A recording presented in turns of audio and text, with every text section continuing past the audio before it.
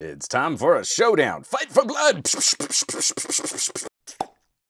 XPERIA 1 Mark IV versus XPERIA 1 Mark V. Two phones that seem very similar on paper, but a number of small upgrades and improvements contribute to an overall satisfying update. The 1 Mark IV has been duking it out with my Moto Edge 2022 for keeping my SIM card the longest out of all the North American phones launched last year. I've been bouncing around quite a bit between the 1 Mark IV, the Moto, and the Pixel 7 Pro. Getting to play with this Mark V prototype immediately, Sony fans are in for a treat on performance and power management. The Mark IV changed my behavior. Using this phone, I knew I could get tons of great video out in the field. I could shoot some insanely good-looking 4K slow motion, but I had to manage the phone more because of how thirsty the Samsung-produced Snapdragon chip was. Shooting in shorter bursts, and if I knew I was going to use the camera heavy, also leaning on airplane mode, just to take some of the load off. Some phone manufacturers handled this more gracefully than others, but the common thread for all our high-performance woes last year was Samsung. This year we get a better chip made by TSMC, and while it can still get warm and eat up a ton of battery when you tell it to, it's a much more consistent performer. Sony has also used better internal components to help manage heat,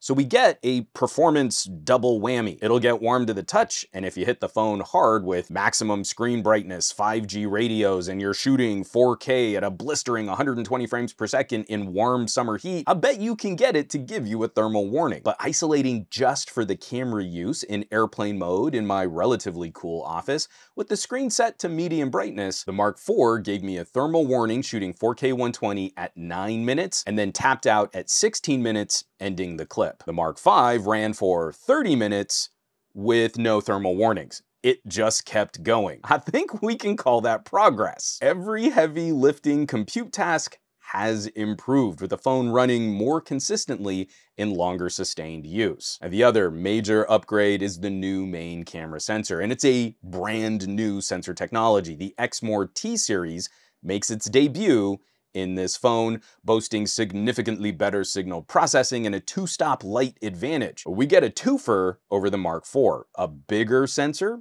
and better light technology. We also get that shallower depth of field, brighter images with less noise, and we can still crank up 4K 120 for video with Skynet spooky good eye-tracking autofocus. I'll be doing a more in-depth camera review on the Patreon, patreon.com/SomeGadgetGuy, but this is a significant step for Sony and catches this phone up in the trend of using larger sensors on other phones. And those are probably the big differences, but there are numerous smaller tweaks to the cameras too. The apps are still divided by photo or video shooting, but now they're both orientation aware, and they have an on-screen shutter button in portrait mode for Photo Pro. With extra processing power on tap, we get a new two-stage software stabilization.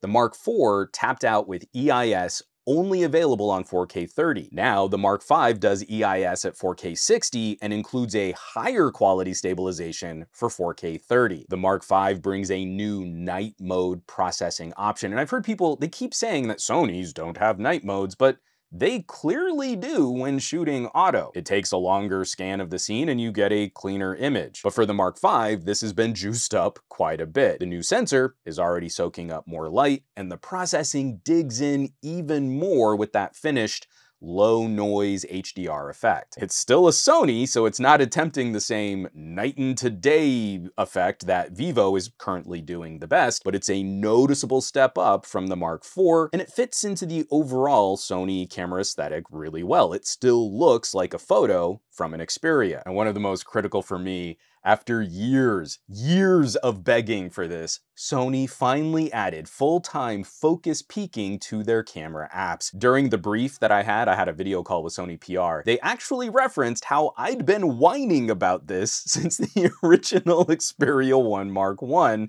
and I finally have it, and it's awesome. I love it. It took a long time to get here, but it's even more important that we get it now with the step up in sensor size, as the shallower depth of field makes focus lock even more critical. It's a fantastic set of updates for this camera system, making the phone feel a bit more sure-footed, catching up some of the fun features that we like on other phones, but holding on to that Sony feel, which is wholly unique. No other phone shoots like a Sony. I'll be digging into a few other phone camera comparisons, and it's not an easy fight. Where I really like the look of some other larger, also made by Sony, sensors out there, I trust in XPERIA for sports, action, and high-speed video in situations I might not even try to shoot with other phones. Gonna be a few other brutal camera comparison videos out there. And we also see similar improvements for the external monitor mode too. Now, the Mark IV can make for a really handy external display. You plug it into a camera and you get a larger viewfinder to work from. Sony built in live streaming capabilities, and that means you can use your phone as a modem for your camera to directly host a stream. It minimizes your gear. The Mark V takes this farther with better visualizations on the screen and can also record directly in this mode. Now, it's not going to replace an Atomos in record quality or capabilities, but it's also a phone and a modem. So depending on your needs working out in the field, you might be able to leave a lot of extra gear at home and streamline your recording or your streaming setup. Sony is the only manufacturer that, in adding these new features and updating these features, has not gutted the legacy hardware that still contributes to the overall phone experience. Sony gave us a bigger battery, kept the jack, and has made the height of the phone a tiny fraction smaller than we saw on the XPERIA 1 Mark II. The main aesthetic differences between the Mark IV and the Mark V. The Mark V has a dimpled rear glass panel and ridged sides, all to improve the grip and the handling of the phone, especially when you're trying to use it like a camera. The only downgrade between these two: the Mark IV launched with 512 gig of built-in storage as the only option. The Mark V is launching with 256 gig of storage, but the whole phone is starting at a lower price than the Mark IV, and I really need that to sink in. No other manufacturer has cut the MSRP launch price of their phone this much and kept all the legacy features and improved core technologies like the main camera and improved thermal performance. So,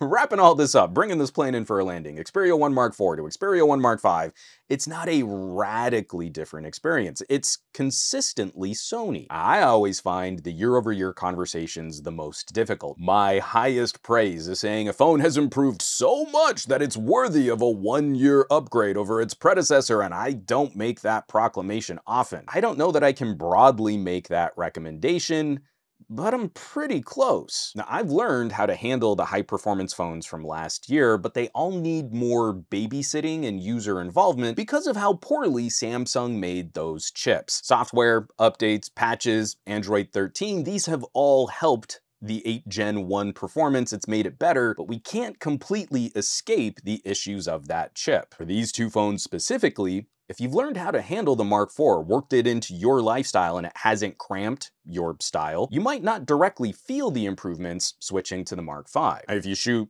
on the Mark V like you do on the Mark IV, then that's gonna be about the same. But if you're regularly running into the limits of the Mark IV, then the Mark V will be a breath of fresh air, and it's gonna give you a lot more room to play. When you add that to a few of the other practical improvements, it might be enough to tip someone over into flipping a phone 1 generation newer. I still really like my Mark IV, but it's exciting to see Sony launch a whole new camera technology here. It's really fun getting to see what Sony can do with the better parts from TSMC. I think it's worth a little personal perspective. My preferences and my journey with Sony phones, I held on to my XPERIA 1 Mark II instead of switching over to the Mark III. I still have it today. This phone has been a champ. But for how much I've enjoyed using the Mark IV, when the Mark V comes to North America, I'll probably swap over. It's probably gonna happen. I'm just having so much fun with the camera phones again this year.